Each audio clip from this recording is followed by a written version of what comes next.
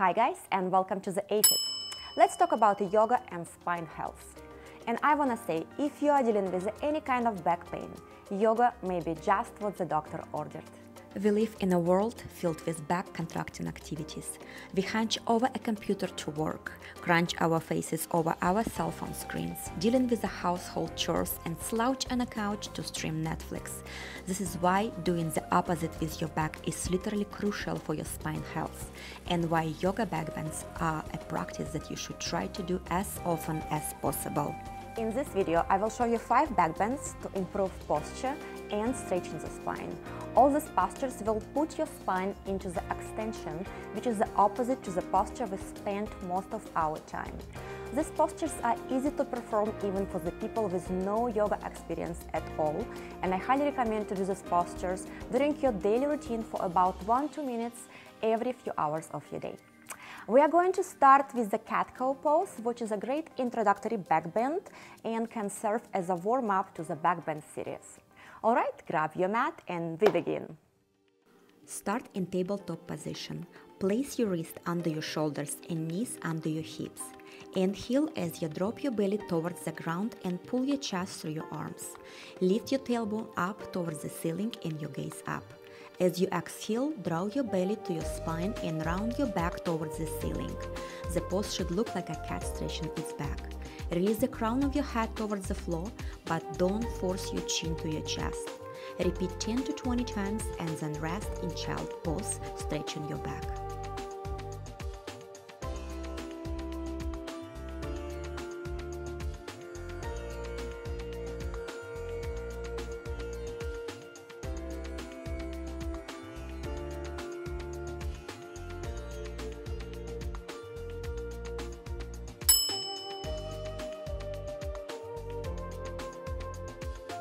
Next is Cobra pose, Bhujangasana.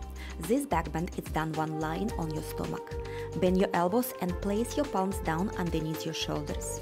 Hug your elbows in towards your body. Extend your legs, pressing the top of your feet into the mat. Press the pubic bone down and then pull your hands back towards your front hip points. Inhale as you lift your chest up off the floor.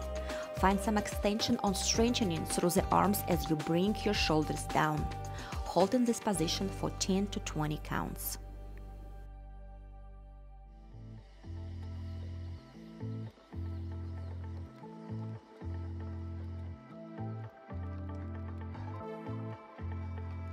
Locust pose, Salabhasana. Please take a look at the position of the hands in this pose. Imagine you are serving volleyball.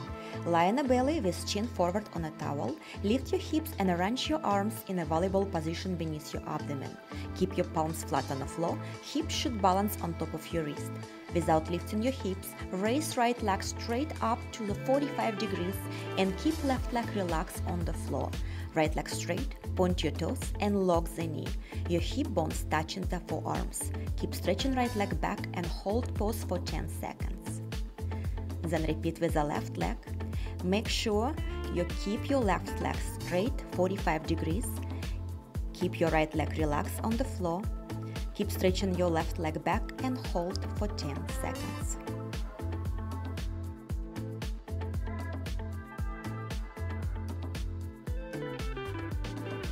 Next, locust with both legs. Protect your neck by tucking chin in and keep mouth on a towel like you're kissing your towel. Both arms underneath your body, point your toes and lock both knees. Lift your both legs up away from the floor. Breathe through your nose. Keep pointing your toes. Keep locking both knees. Breathe and hold this pose for 10 to 20 seconds.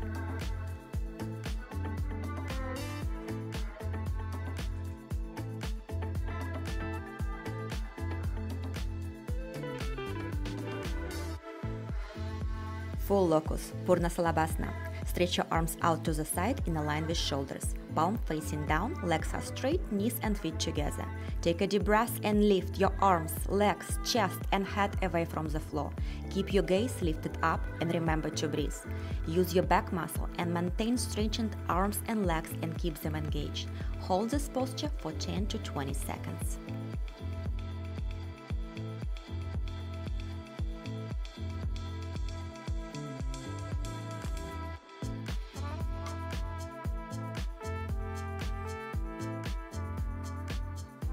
Bow pose, Dhanurasana. Bend your knees and grab outside of each foot 2 inches below your toes. Keep feet and knees together as close as possible. Inhale and simultaneously kick your legs back and lift thighs and upper body away from the floor. Push your hips and pelvis into the floor. Release shoulders back and relax your neck as you lift your torso up. Use equal strength in both legs and kick. Hold this posture for about 20 seconds and breathe.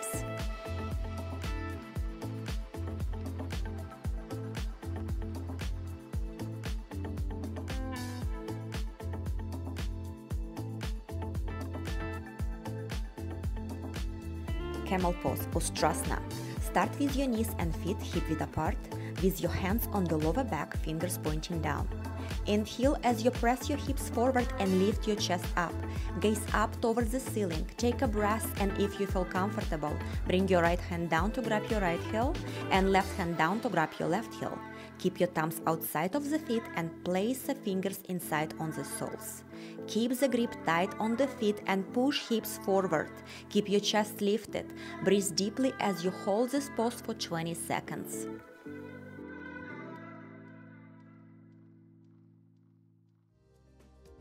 Now slowly place your hands on your low back and engage your abdominals to help you come out of the posture and protect your back. Let's finish with the bridge pose. Begin on your back with your hands by your side and palms facing down. Bend your knees, your feet should be hip-width distant apart. Press into your feet and lift your hips up. For deeper bend, interlace your fingers beneath you and lift your hips even higher. Hold in this position for 10 to 20 counts.